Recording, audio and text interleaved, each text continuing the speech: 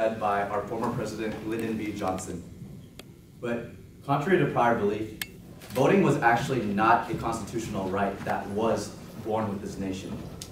It wasn't until the 14th Amendment when voting was considered an inalienable right for those that were born in the United States.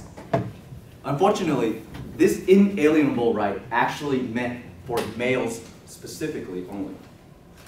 And it took another 2 years in 1868 for the 15th Amendment to come, where it stated that you could not discriminate people because of their race or their ethnicity to vote. However, many states found laws around this amendment. Laws such as the Jim Crow laws, poll taxes, and literacy tests were designed and formulated to prevent minorities from accessing the poll booths. Such tests were constructed in such a way where it made it nearly impossible for them to pass this test. So even though the amendment allowed these voters to vote, they were still denied the opportunity. It wasn't until 1965 where these laws were completely removed by the Civil Rights Act, and thus beginning a new age for Asian Americans in terms of being able to voice their opinion. Once we saw the immigration of Vietnam, of many refugees coming over, these rights appeared to stick out into the Asian population much more.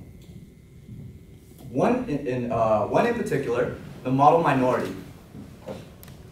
Throughout the presence of Asian Americans,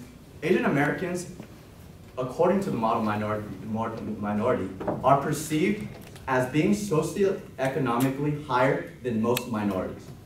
And because they are perceived in that way, they are denied things like educational funding and cuts into affirmative action.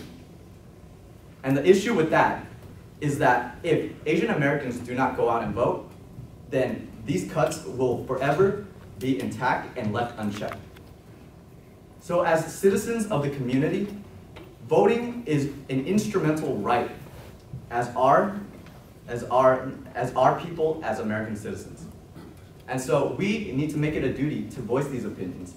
If not, then injustices and laws that prevent Asian Americans from achieving a better and more fulfilling life are denied. Asian Americans represent only 5% of the population. And the US Census Bureau predicts that there's only 1.2% of that actually participating in any political or congressional board. So our representation is so small that for us to not band together, we are doing an injustice to ourselves and to the rest of the community.